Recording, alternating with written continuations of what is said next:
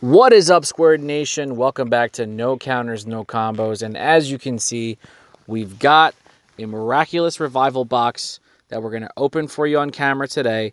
Shout out to my amazing sponsor, Computer and Gaming Universe, for getting these bad boys in so we can showcase them to the world.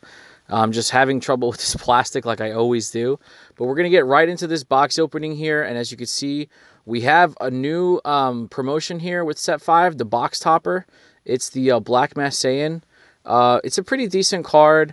I'm not really too fond of this one as opposed to the other ones in the set, like the SR and the 1-drop. But, you know, it's not too bad. I'm sure it's going to have its niche somewhere in the meta, but the artwork is really dope. So let's get right into these packs here.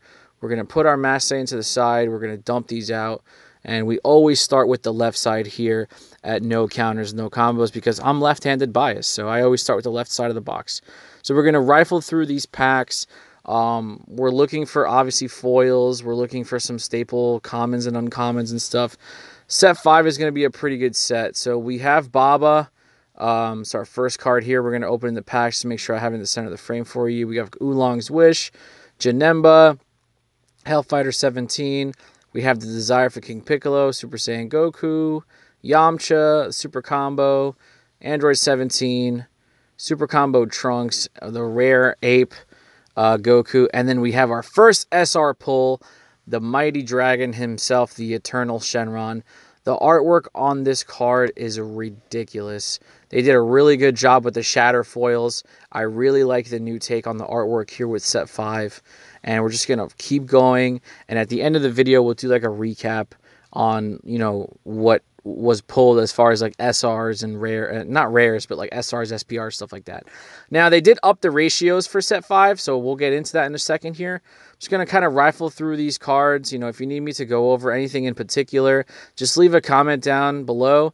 And, you know, we'll definitely open this up for discussion as far as what cards have what effects and what cards are probably going to see a lot of play in Set 5. But for the most part, I'm just kind of going to go through these cards. You know, Bandai does a good job of revealing what cards are going to be available in the set prior to the set being purchased. So it's not much of a surprise when you get the boxes and you start opening the packs, except for having like the physical representation of the card in your hand. But at least, you know, you're aware of what the effects are before you go ahead and commit to making that purchase. So I found it kind of redundant in going over the effects of every single card and like dragging these videos out, when really the whole purpose of these box videos is just to show pull ratios and see how often certain cards are pulled, what's a short print, you know, how many SRs are you getting, how many SPRs are you getting. That's the meat and the potatoes when it comes to a box opening video. At least that's what my opinion is on it. If you guys don't agree, if you want me to do these a certain way and you want me to focus more individually on card per card, then I can definitely do that. But I just wanted to get this out there so you guys can see, you know, what type of ratios you can expect from these boxes, so that when you, ooh, boom, Gogeta SR. This card is vicious. You play this card, your opponent shuffles their whole hand back into the deck and they draw 3. It's like the opposite of Cell Chain. You know, it's so vicious, and being able to just Union Fusion it with the new Gogeta support is actually pretty savage. It's a good finisher. But like I was saying before, you know, I wanted to do this as early as possible because I know there's some people on the fence about buying boxes. Now, my personal philosophy on it is, I think if you're investing into the game and you play this game, you know, and you as a player want to grow with the releases of the game and, you know, the continuing support of the game, I really think, ooh, and then we got the SR Janemba. This card is gorgeous. I mean, the artwork and the gold foiling in the upper left corner just pops. Like I'm saying, like the artwork in Dragon Ball Super is so good. There's just so many beautiful cards. I mean, minus the secret rare. I really don't like how the secret rare looks. Hopefully, you know, I mean, obviously I want to pull one, but I just don't really like the artwork for the secret rare. But everything else looks really good. Even the commons. My favorite artwork in the game is when you get an uncommon or common foil. I think the foiling on... Ooh, and then we got the SR-17. Card's not too bad. I still think the Android 17 leader has to find its stride before it makes noise in the meta. But it's off to a good start. But like I was saying before, like I really like the uncommon common foils. I really like how those cards look. The foiling on them just pops. So those are my favorites. Like I really get excited for those. But as far as openings and product opening goes, I'm going to be honest with you guys. It's my least favorite thing to do because, you know, I don't really have like a ironed out way of doing it, but I know it's necessary. And, you know, as part of a member of the community, like I know it's important to show how easy or difficult it is to get certain cards, because that's what keeps people on the fence about it. You know, like that's what separates somebody from buying just a couple boxes to maybe buying a case. Like me, you know, I always get cases. Me and my teammate Enrique. Ooh, we got the SR Frieza there too. That card's beautiful. Just the purple and the yellow always look so good with Frieza. Me and my teammate Enrique always split the cases. So we always have everything that we need, because obviously, you know, I like playing different decks, and I don't like to want things and not have them.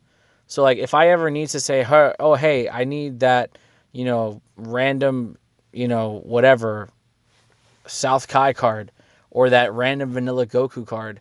We got the SR Black Mass Saiyan here. That's the one I'm talking about. That's the one that if its attack isn't successful, it does damage anyway. It's really, really vicious. I like it a lot. Especially the artwork is so dope. But I like having pretty much every card and multiples of every card, because I never want to like search for something. I want to know where it is at all times. So like if I need to build a certain deck, I have all the pieces.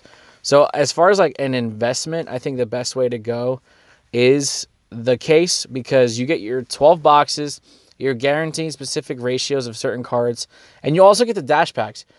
You know, you get 2 dash packs per box. So per case, you're getting 24 dash packs. That is essentially a playset of every single dash foil plus 2 extra cards. So you pretty much never have to want or need for anything, because you'll have everything available to you. I know it's a decent amount of coin. We have the SR Gotenks here. This card is so good. I love the flavor. You know, especially after seeing the Fusion Reborn movie, you know, Gotenks fighting off all those Hitler minions. Like I get why they threw the 100 battle cards in there. It was really, really cool. I like the way that they did that. But like I was saying before, like if you're going to invest, I think the best investment to make is the case, because you're going to have everything that you need. Now, it could be a little expensive, but always try to split it with a teammate or somebody so it's not too bad on you, because it's worth it in the end, you know. Oh, there it is. SPR Yamcha. That is gorgeous. I love the SPRs. I love the take on him with the black and gold background and the outline. It just looks so good. If anything, Bandai never drops the ball on the artwork. Like the artwork to me is always so good. And there's a lot of beautiful SPRs in this set. And to piggyback on the SPRs, with the new ratios, you know, basically with set 5, we have the introduction of every single SR having an SPR alternative variant. So there's 11 SRs, there's 11 SPRs in this set total, which kind of makes the ratios a little wonky, but from what I'm seeing so far, it's not too bad. You do get 1 SPR per box. So if you're getting a case, you're getting 11 or 12 SPRs. You're getting the secret rare, and you're getting pretty much like 2 playsets of every SR. So it's enough for you and your teammates to split, or your one teammate to split. I would definitely make that recommendation if there's anything I do in this game. If there's any type of contribution I make in this game, if you're worried about getting everything, the best way to do it is to find somebody like a teammate or a friend who plays the game as much as you do, and just split cases. You know, it can range you anywhere from like $350 to anywhere between 350 and like not 450, but anywhere between like 350 and like 375, I would say, is what it would cost you for like a half case to split. I mean, Dragon Ball has a really bad secondary market. We all know that. So it's not something you're going to make your return on. You're not going to really make any type of profit. You might make a couple bucks here and there. There's really no shot of you going even. But if you're not in it for the money, which a lot of people aren't, like myself, I'm not really in it for the financial gain. I'm in it just because I love the game and I love playing it. It's not a bad idea to get cases. And it allows me to do content like this for you guys and box openings and, you know, helping people out with just cards or bulk that I might have extra. Like people in my Discord, shout out to you. You know, they ask for cards. They might need stuff. I might have extras. Like I have no problem helping people out, you know, as much as I possibly can, because ultimately the more you expand the player base, the bigger the game is going to get and the longevity is going to get better. So that's what I want for this game. You know, I want it to last as long as it possibly can. We got that foil Yamcha leader. That looks friggin' sexy. Like I said, man, uncommon foil is my favorite type of foiling for Dragon Ball. But, you know, the only way to increase the game and increase the longevity is just to keep, you know, increasing the player base. So if I have, you know, thousands of cards in bulk extra and I'm doing nothing with them, they're sitting in short boxes just collecting dust, and somebody needs those cards, I would be more than happy to just send them to you, you know, because well, I would be doing a huge disservice to the community if I didn't share what I had, you know, to those who don't have it as available to them, you know. Not everybody has a sponsorship. Not everybody has a really good, you know, working relationship with their partner. My partner just happens to be a local hobby shop, so, you know, I kind of I'm in a pretty good situation, but not everybody has that, you know. Not everybody has, you know, locals that they go to every week. You know, it's still a new game, so we're still trying to increase the numbers and increase the outreach. So if I have to send somebody, you know, in a different state, a couple cards here and there so they can complete their deck and start playing, I have no problem doing that. So with that being said, guys, if you guys are looking for any types of cards, or if you're in my Discord or anything, just hit me up, you know, leave a comment down below, email me, send me a message in Discord, you know, we'll talk about it, you know, we'll see what you need, and, you know, we'll get it to you as best as we possibly can here. That's what we want. We want to grow. We want everybody to grow together, and we definitely want this game to last, because, you know, we want it to be, me personally, I want it to be in the big three, you know. I'm tired of the same big three. I'm tired of Magic, Pokemon, Yu-Gi-Oh! Like, I really want Dragon Ball to be in the big three and maybe take Yu-Gi-Oh! Out, which will probably never happen, but I don't know. That's just me being biased, a former Yu-Gi-Oh! Player.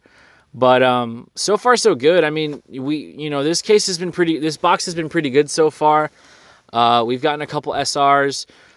We got our SPR, so we're just kind of winding it down, you know, finishing up these packs. And set 5s get a really good diversity, and, you know, it's a healthy set. And I don't really see anything in this set being too overpowered.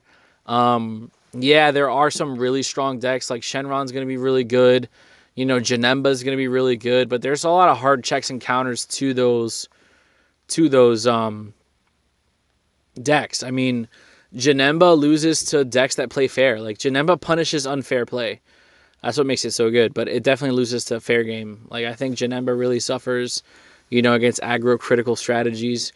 I think the Wish leaders also suffer to aggro strategies because they can't turn out their Dragon Balls as fast as possible, and then by that time they're like 3 or 4 life, and it's like, oh, I can't really search for anything and put myself down to a low life total, because you still have to protect. But I think the game's going to be in a healthy state. I'm really glad Bandai decided to permaban SS3. I think it would have been a huge crime bringing him back, because it's not needed. And I'm just really excited to see the creativity that's coming with Set 5. And I'm really curious to see what everybody's going to be building, and, you know, what everybody's going to be sharing as far as deck ideas and strategies, and how people are going to play around meta, and what's going to be considered meta. I mean, there's always going to be a triangle at the top in tier 1, and then there's going to be that mid tier that just kind of everything else floats into. But I'm excited. You know, I haven't really been this excited for a set. You know, I mean, I was really excited for set 3 when it dropped. And it's our last pack. All this talking I've been doing, and I haven't realized this is the last pack we're going to be opening here. So let's hope we pull the nuts. But yeah, I was really excited for set 5 because I thought, you know, it was taking the game in a really good direction. So I'm just really happy for where it's at. I'm happy to be back making content for you guys. I know it's been a while, but I'm really happy that I'm able to do this. And I'm glad you guys enjoy, you know, what I put out. So that was our last pack.